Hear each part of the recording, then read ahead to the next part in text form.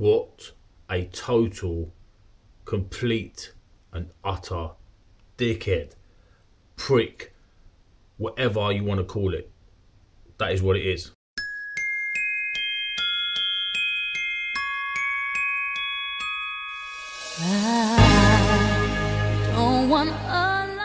So good morning everybody and welcome to Thursday's Vlogmas, day number 8. Touching a little bit off of the festive message today. Now guys, if you're new, remember to hit the subscribe button, and if you enjoyed the video, as always, remember to give me a thumbs up and a like, because as I say every single day, it means the world to me, and of course continues to support this channel so we can keep growing and getting bigger and better every single time. So what was the idea of the start of this video with those obscene quotes that I put in place? I'm talking about the whole Cruz and Piers Morgan scenario. Now if you live in the UK, you will have seen on the TV yesterday morning Piers Morgan, who's a reporter stroke journalist in this country, ranting on about Cruz and his singing career at only 11 years. Some of the things he was saying I agree with, that at 11 years of age you should be in education and you should be focusing on your future and on your career and getting as much stability behind you as you can. Correct, I agree with that, I'm not going to argue with that. But he then made comments suggesting that David and Victoria Beckham, of course, who are well-known celebrities, and I'm sure everybody that's watching this video will know exactly who I'm talking about, he said that they're using their child because their monetary gain is no more, and that they're using that fact so that their child then brings them in an income so that their name brand becomes bigger again. I'm really sorry, but I don't agree with it, because if you look into the whole scenario behind it, the ins and outs as to what Cruz was trying to achieve, he's doing a single to create incentive for other young people around the world.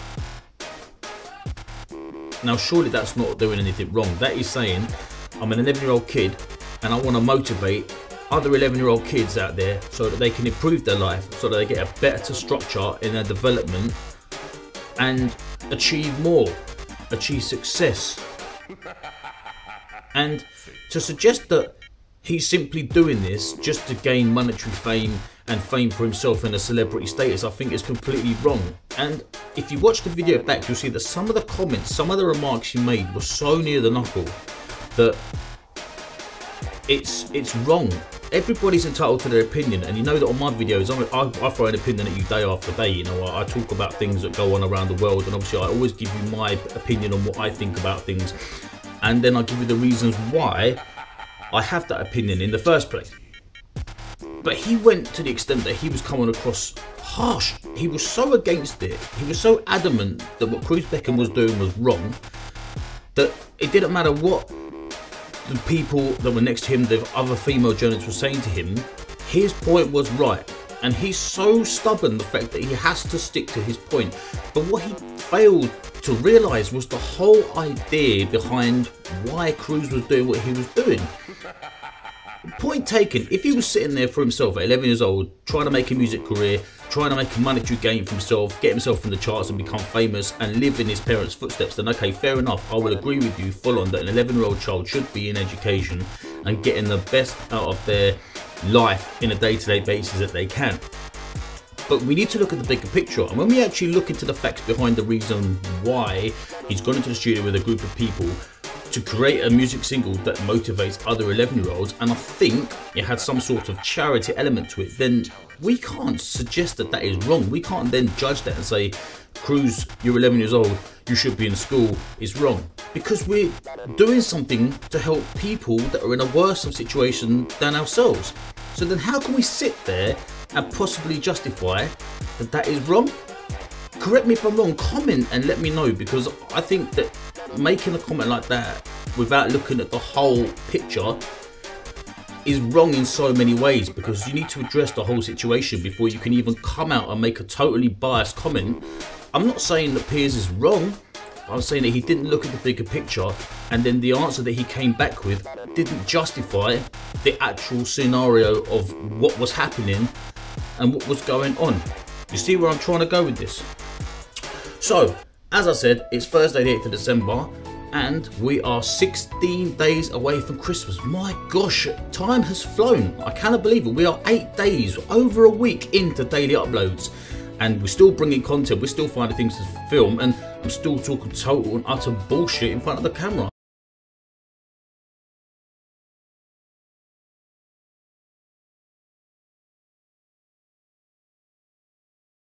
Is Christmas starting to intrigue us and grip us by the horns a lot more? Are we still thinking it'll all be over soon? We'll get it over and done with. We don't need to celebrate anymore. No more Christmas songs, no more parties, because some people this week will have their office Christmas party or their work's Christmas night out, or they'll be going out and doing some Christmas shopping, you know. Does the idea of going out buying presents for people or your work's Christmas party, your office do, does it make you feel more festive? Or is it just something that has to be done? Does it become a chore in your day-to-day life? Or does it make you feel more like the holiday season's here, you know, 'tis the season to be jolly, as they say? I don't know. What do you think?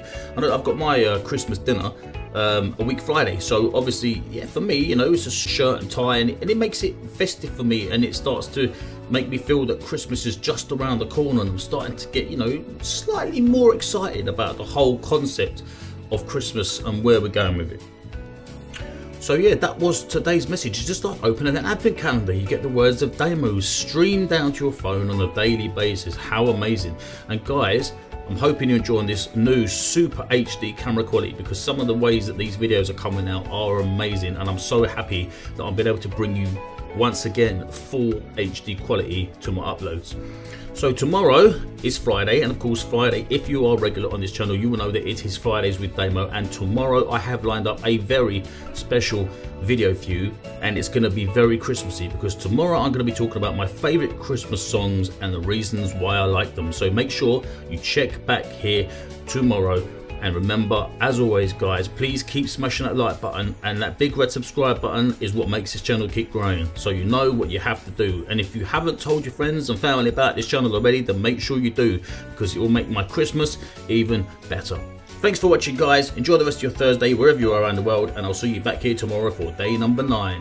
Oh, and just a quick one, I messed up at the start of yesterday's video because I said it was day number 6, but it was actually day number 7. And no, I don't record previously and then upload it. I am recording on the day that you guys watch it, because that is what legend I am. Take care guys, and I'll see you back here tomorrow.